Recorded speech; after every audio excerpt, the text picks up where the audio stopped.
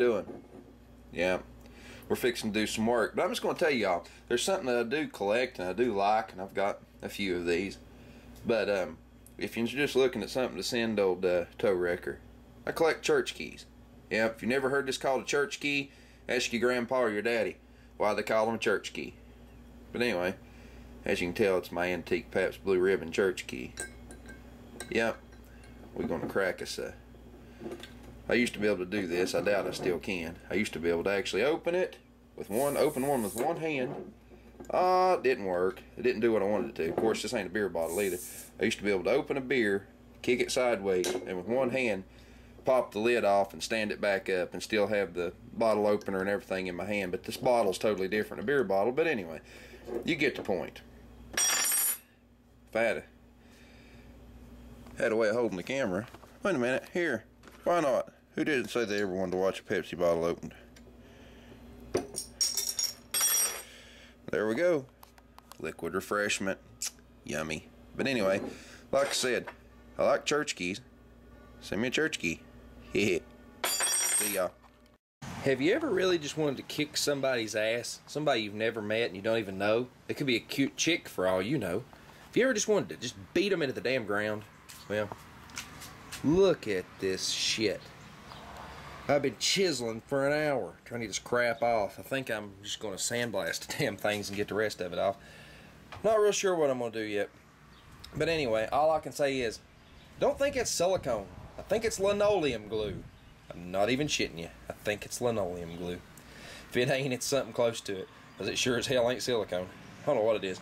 It's rock hard and gooey. Just some nasty shit. But anyway, at least they didn't build the engine.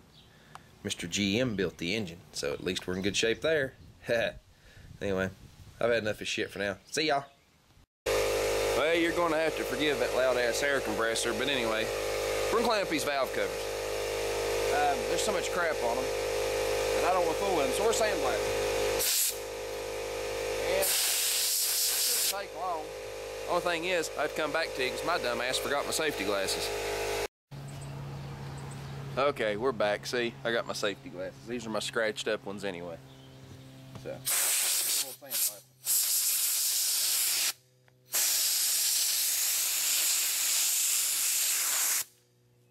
messy endeavor. Hope you can see.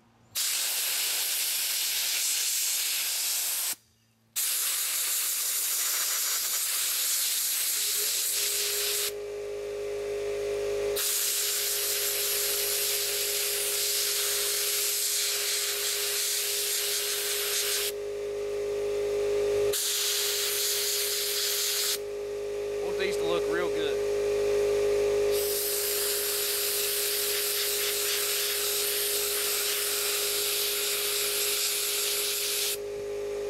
It's going to take a while. I'm going to cut here and come back in a minute. I don't want this sand bouncing back on my camera too much. Okay, this is a lesson on a few things you shouldn't do. One, you shouldn't work your darn air compressor until it's about ready to explode, literally. Oh well, they make them every day. This one's served me well. It's past the point of replacement anyhow. Another thing you shouldn't do, shouldn't do that either. And you probably should wear a respirator, but we're out in the open air and the wind's actually blowing away from me, so I ain't too worried about it. We're gonna better have behind him on the ground.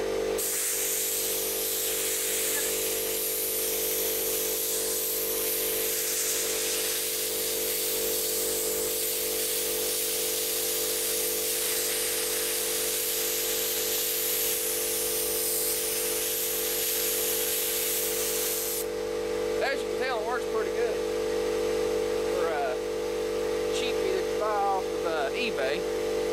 Of course, I think you can probably get it from Harbor Freight or anywhere else, but still, yeah, works pretty good. Just giving you this overall view. I ain't doing it again before.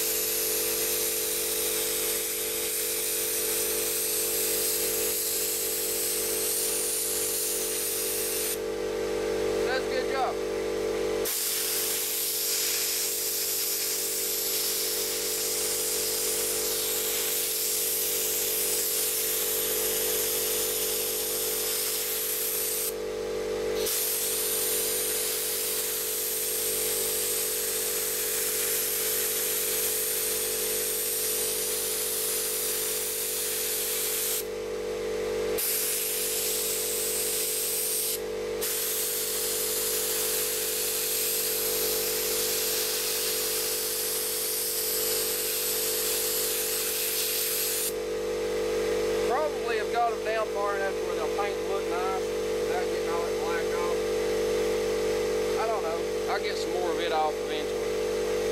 But we're getting there. That's what matters. And before somebody says this, I've got enough sense to wash these important purple power and pressure wash the living snot out of them and make sure that there is nothing, no sand in this darn bathroom. I've got enough sense not to do that, so don't somebody say, you're going to get sand in your engine, you're going to ruin it. You're not going to ruin it. I wouldn't want to sandblast an engine block, even though they are sand cast, and when they tank them, you still get the sand running around, but still get it.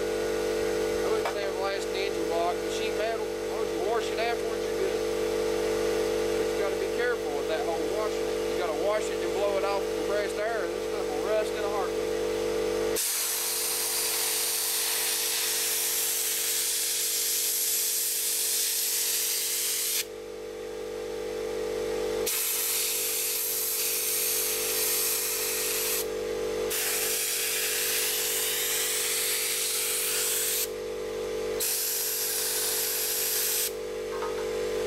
Sandblasting also helps get rid of that blasted pesky silicone that somebody put on there. Yep.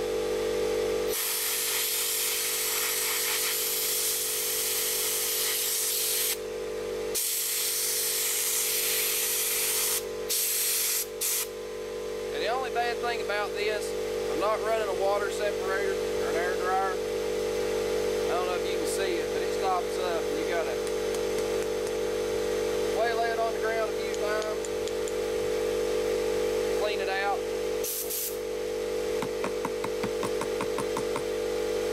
Not that big of a deal, but you do have to do it every so often. Clean it out, put it back together. I would say it's that way with any sandblaster. Don't really know. See, it works a whole lot better when you clean it.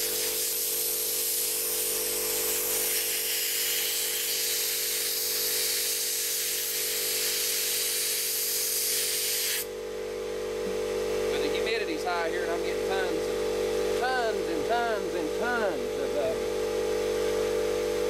of moisture in my air from it, so I believe I'm gonna dig up my little air dryer and put it on there. But anyway, you get the point. Works pretty good for a cheapie and playground sand. Okay, we got that Novar completely done. I've got this in about half. I'm gonna give the air compressor a break, so let's go do something else for a little while.